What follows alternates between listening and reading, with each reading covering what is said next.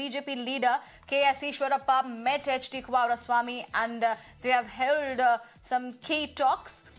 We will be bringing you the details on this, but as of now, we are also getting you the visuals. This is amid the JDS and the BJP Alliance, which are on cards in Karnataka ahead of the Lok Sabha polls in 2024. The BJP leader KS Eshwarappa met HD Kumarasway and they have held some important talks.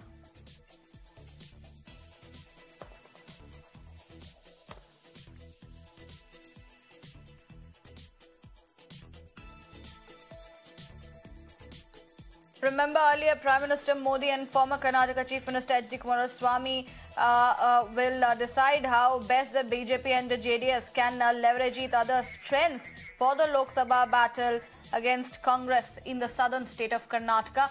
Imran is joining me on the phone line. Imran, amid the JDS and the BJP Alliance, the BJP leader KS Eshwarappa met HD Kumarasway. They held talks. Do we have the details as to what were the takeaways of this meeting? Well, the BJP and JDS are looking for an alliance of the coming Lok Sabha Elections. In fact, in that regard, even with Eshwarappa, the former Chief Minister of Karnataka, is in Delhi to meet the party high command to finalize the speech. Now, there is a section of JDS MLAs who are opposed to this alliance, saying that it will impact their political futures. But it looks like the high command of both JDS and the senior leadership of BJP are going ahead with the alliance. It's a question of what's the number of seats here. They're looking at JDS are looking at 4 to 5 seats. And BJP is also willing to give JDS 3 seats, is what we got from sources in both the parties.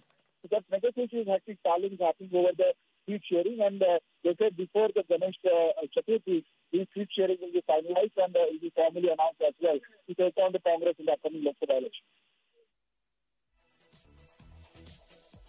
All right, Imran, thank you for getting us the important details on this key meeting that took place between the BJP and the JDS.